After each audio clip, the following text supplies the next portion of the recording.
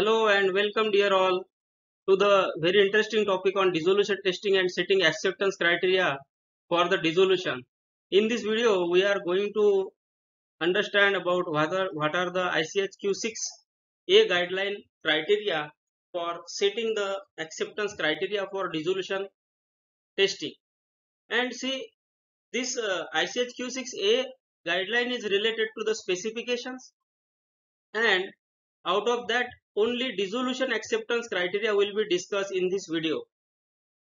So let's start with the video. The dissolution specifications are generally based on the type of the drug product design. Whatever the design is there for the drug product, that is to be considered. The product may be immediate release, delayed release, or modified release, extended release, sustained release, prolonged release, and many more. So these are the general release profiles or drug product designs based on the release criteria for the oral solid formulations.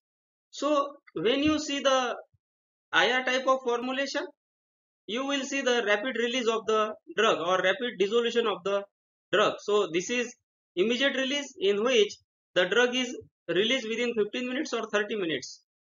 Then you can see the controlled release.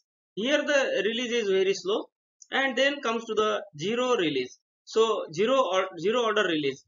Here the concentration or drug release is independent of the concentration inside the formulation. That's why it is called as zero order release. Then coming to the delayed release, here there is a lag phase, and this lag phase is nothing but this is the gastro-resistance time period for the formulation, and after that it may release the drug in very rapid, or it may release the drug in little bit slower release type. Then coming to the another point which affects the dissolution and on which the dissolution specifications are based is nothing but the solubility. The drug product may be having low solubility or high solubility. So the drug dose versus solubility of the drug in 250 ml over the pH of 1.2 to 6.8 is considered when selecting the dissolution specification. Then whether the drug is having pH dependent solubility, what is the intrinsic solubility of the drug, and what is the saturation solubility. Then the BCS class is also considered. What type of BCS class is the drug belonging? That is class 1 highly soluble, and class 3 highly soluble, and class 2 and 4 these are low soluble molecules. Then there is a dissolution criteria for IR formulation, which involves the rapid or very rapid type of the dissolution. And here you can see very rapid dissolution, the drug is released within 15 minutes. That is above 80% drug is released within 15 minutes. So this is the rapid, this is the very rapid type of dissolution for immediate release formulation. The formulation may be capsule or tablet. And in the second example, rapid dissolution is shown here. The drug is released above 80% in 30 minutes. So this will become the rapid release of the formulation. Dissolution above 80% in 15 minutes at pH 1.2, pH 4.5 or 4 and 6.8. So if the dissolution is above 80% within 15 minutes, it will be said as very rapid, and if it is within 30 minutes, then it will be called as a rapid dissolution profile. Then coming to the dissolution versus disintegration. What is the DT of the formulation and what is the dissolution? So there is a relationship between the dissolution and disintegration. So if you get the dissolution profile, rapid or very rapid, and if you correlate with the DT, then you can understand that what is the relation between the dissolution and the DT. Then relationship between the disintegration and dissolution. Has the applicant developed relationship between the disintegration and dissolution. So for any tablet type of formulation, first it will disintegrate into granules or aggregate, and then these aggregates will deaggregate and make the particles into the media, and then dissolution will happen. So tablet or capsule disintegration is followed by deaggregation, and then dissolution is happening. That's why there is a clear cut relation between dissolution and disintegration. Then coming to the dissolution specifications, which are based on the bioavailability. So relationship being determined between the dissolution and bioavailability. Is there a clear cut understanding? So the answer may be yes or no, and on the basis of that the dissolution specifications will be set. Then dissolution rate and effect on the bioavailability, whether the slow release formulation is passing or fast release formulation is passing, or what is the relationship between the dissolution rate and bioavailability. So here I have shown the example like slow release, medium release and fast release, and its effect on the plasma concentration. So here for example I have shown. Then coming to the dissolution specification, based on the relationship between changes in composition, raw material CMAs, manufacturing process CPPs, and control of CMAs and CPPs. So CMAs are nothing but the critical material attributes which can govern the critical quality parameters of the formulation, and CPPs are nothing but these are the critical process parameters which can affect the CQAs, that are critical quality attributes. So for example I have taken here the effect of particle size on the dissolution. So here API particle size I have shown 20 micron, 70 micron and 100 micron, and the composition is formula 1, formula 2 and formula 3. So here you can see the clear cut difference between the particle size of the API and percent drug dissolved. So here with the 20 micron the release is fastest, then coming to the 70 micron the release is comparatively less or slower, and for 100 micron the release is still slower. So if this relationship is determined between the raw material CMAs or manufacturing process, then that dissolution method is called as a discriminatory dissolution method. And discriminatory dissolution method is, in simple meaning, is a method which can discriminate between the good batches and the bad batches, or the acceptable batches or unacceptable batches. And what do I mean by the good batches and bad batches and acceptable batches and unacceptable batches? So whatever the batches will pass the bioequivalence, those batches are called as good batches or acceptable batches. And if there is a relationship determined between the in vitro dissolution and in vivo performance of the formulation, then that is called as IVIVC. So these all the things are interrelated between each others. So this is the example of discriminatory dissolution.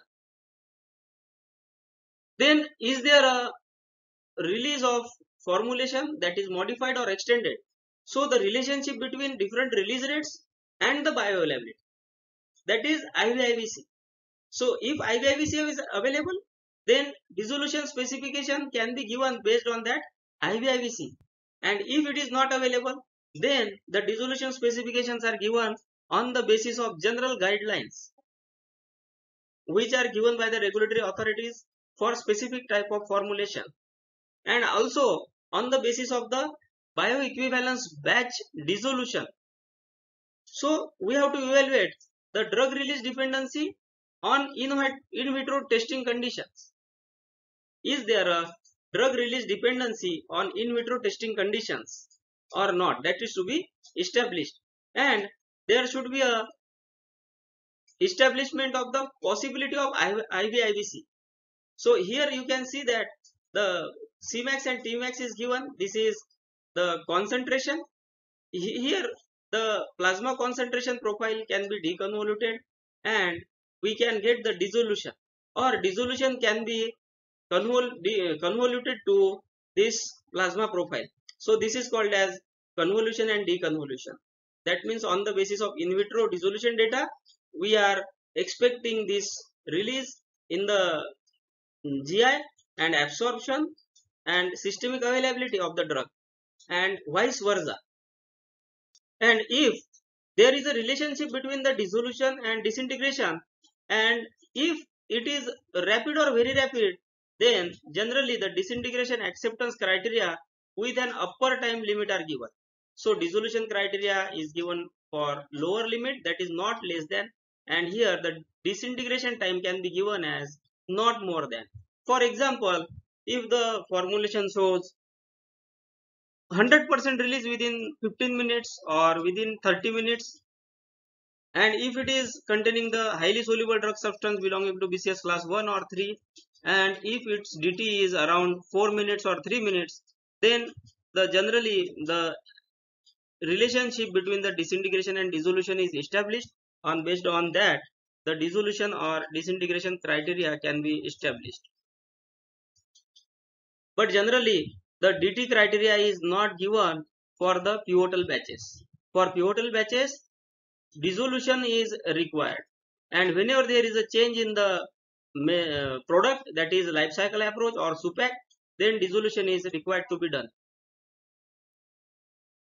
Then coming to the decision tree second, what specific test condition and acceptance criteria are appropriate? This is for immediate release. So this decision tree discuss about the specific test conditions and the acceptance criteria. So it asks some questions, and based on that it gives the decision.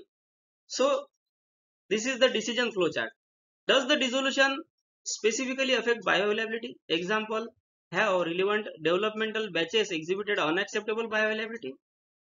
That means in the development phase, is there a clear-cut understanding between dissolution and bioavailability? So if it is yes, then attempt to develop a test condition and acceptance criteria which can distinguish between the batches with unacceptable bioavailability. The simple meaning of this is develop a discriminatory dissolution method which can give the clear understanding of the good batches and bad batches, or acceptable batches and unacceptable batches. And if there is a no clear-cut establishment of the bioavailability versus dissolution relationship, then do the changes to the formulation or manufacturing variables, and does it affect dissolution in the appropriate pH ranges media of 1.2 to 6.8? So if yes, then you have to check whether are these changes controlled by the another procedure or acceptance criteria. If it is yes, then adopt the appropriate test conditions and acceptance criteria without regard to the discriminatory power to pass the clinically acceptable batches. And generally this happens for the BCS class 1 and 3 molecules only.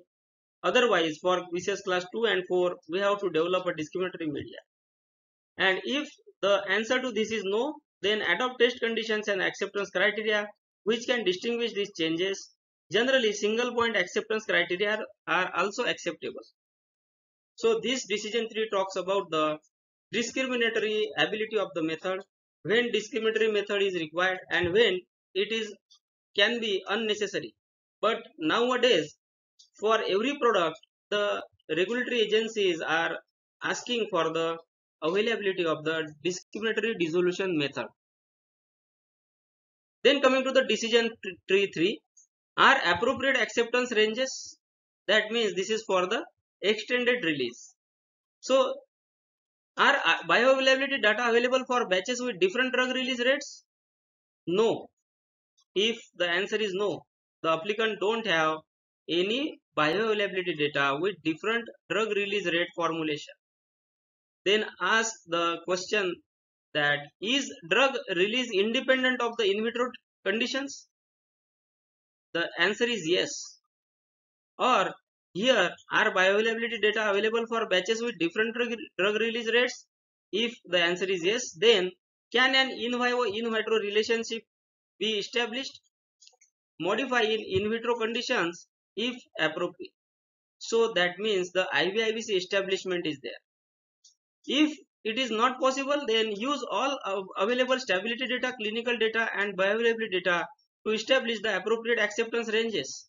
That means give the specification based on the dissolution performance of the bio study batch or bioequivalence batch. Then are acceptance changes more than 20% of the labeled content? If it is answer yes, then provide appropriate bioavailability data to validate the acceptance range. And if it is no, finalize the acceptance ranges. Now coming to the previous point of, can an in vitro in vivo bioavailability relationship or IVIVC is established? So if yes, then use the IVIVC correlation along with appropriate batch data to establish the acceptance ranges. That means for the modified release formulation, if you are having the IVIVC or if you are having a bio availability data or bioequivalence data with different release rate formulations, it will be easy to give the more specific and relaxed specifications. But if it is not there, then the acceptance ranges of around 10% plus minus to the mean value can be given as per the general guidelines available for extended release formulations. So if the release of the bio batch is 40% at 2 hours, then you can give a range of 40% plus minus 10%. That means from 30 to 50% range you can give. And if there is a established IVIVC, then the more relaxed specifications can be given, like a range of 20% or 15% based on the established IVIVC data. So I hope you might have got the good understanding out of this video, and in summary we have understood that on which basis the acceptance criteria for dissolution testing is given. So mainly it is drug related, it is formulation related, and it is also dependent on the bio batch, that is bioavailability study batch or clinical study batch. So that batch data is used to establish the dissolution acceptance criteria. So thank you for watching the video. Please do like, share and subscribe to Pharma Learning in Depth, and keep watching the channel for great understanding of the topics. And also note that the dissolution testing related questions are very favorite questions of the interviewers, and they are generally asked in the interviews. Thanks for watching.